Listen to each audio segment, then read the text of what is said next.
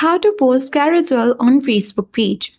Hey everyone, this is Rose and I'm here to guide you on how to post Carousel on Facebook page. So do watch the video till the end, and without any further ado, let's dive right into the video. First of all, you have to launch the Facebook application on your device. Sign in to the particular account using your login credentials.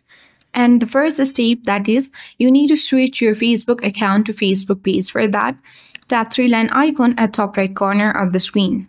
And after that, you need to select the arrow-like icon next to your username of Facebook.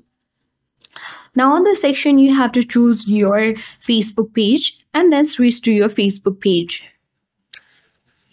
And then tap on three-line icon once you have created your Facebook page and switch to it. Once you're on this menu section, tap Add Center at bottom right corner of the screen. Now under this Add section, wait until this page gets loaded and tap Create a new ad. Under Goal, you will see different kinds of options.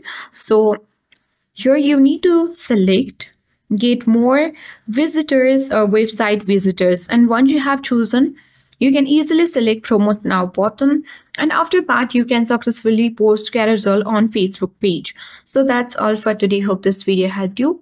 If you are new to our channel, hit the like button and subscribe for more tech and tips videos. Thank you for watching and see you in the next video.